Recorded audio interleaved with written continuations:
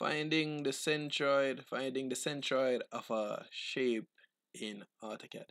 Now, to find the centroid of a shape, the centroid is basically the center point with other information such as area, perimeter, and there's a mathematical principle.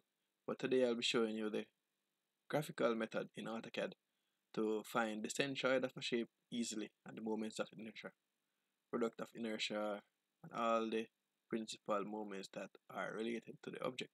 So let's get a drawing. This is what I just did not too long ago, and let's get something else from the internet. So go to the internet to find a drawing and copy this one, copy, go back to CAD, paste it here, Control V, paste. So we want to reproduce this. This is a bit big, so we're going to reproduce this.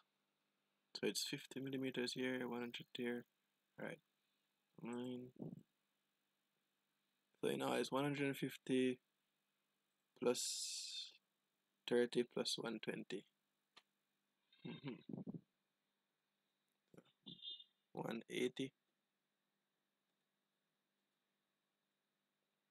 Then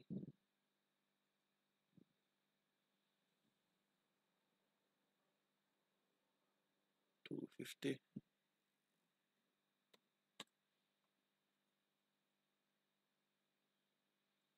Alright.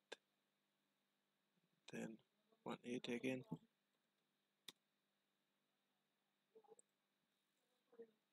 Then we have this 120 here. So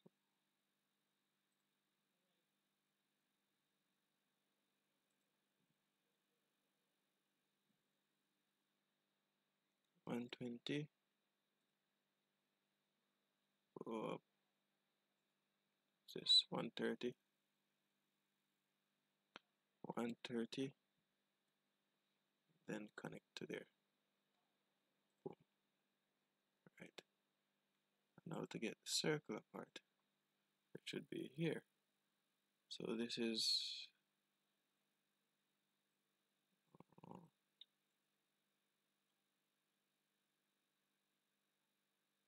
the center from here. Boom.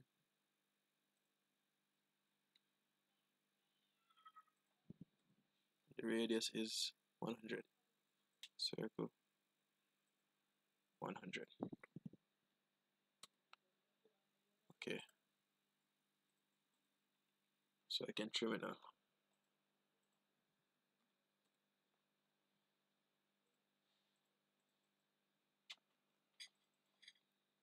And this is our figure.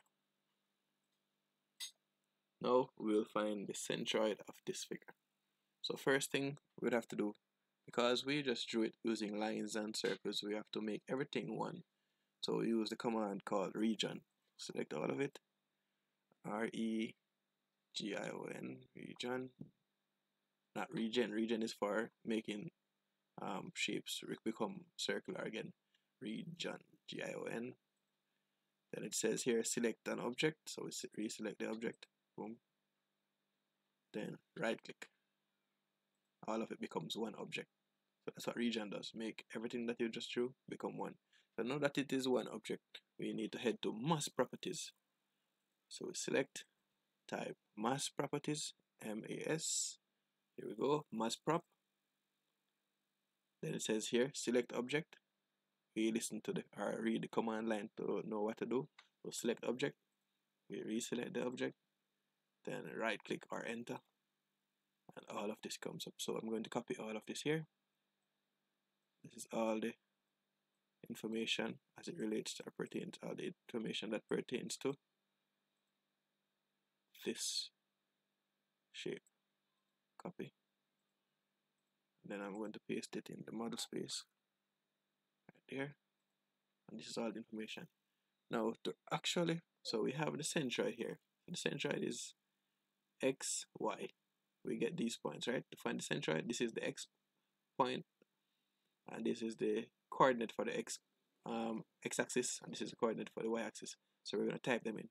So to find the point, because these coordinates gives you a point, so to find the point, what we'll do is type the word point, P-O-I-N-T, point, and then we type in the x and y values. So the x value first, then comma, then y value.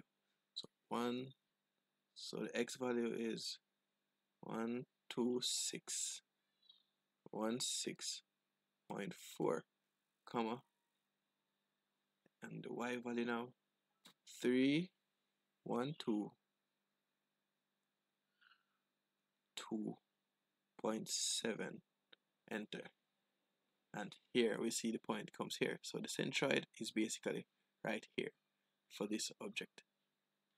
As you can see in this drawing here, it is located right there, which is the same as right here.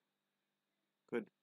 Now if we should do a measurement of this, now we can draw a line through the center this way and that way to ensure that it's the same thing as this point right here. But what we're going to do also is to show you how to get the point to change different. So for this point, the reason why this point is looking like this is because I changed it from a dot to this object, right, this shape right here. So to change this, we do p type, the command called p type. So p type, and this comes up. So this would be the dot that is default on your AutoCAD, but you can change it to any of these. So if I change it to this one, you will see you can change the size of the point to make it bigger. Okay, and see we have this point here. So what I'm going to do now is draw my center lines.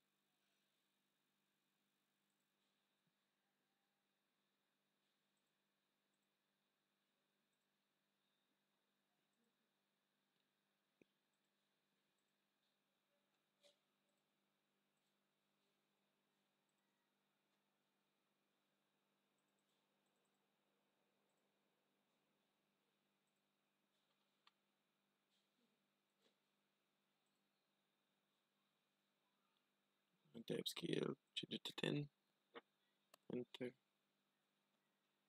And this is how I find my centroid of a shape in AutoCAD. So this is the graphical method of finding the centroid. Information is here, product of inertia. So you can use this when you're doing the mathematical method. You can use this method as a means of testing if your answers are correct.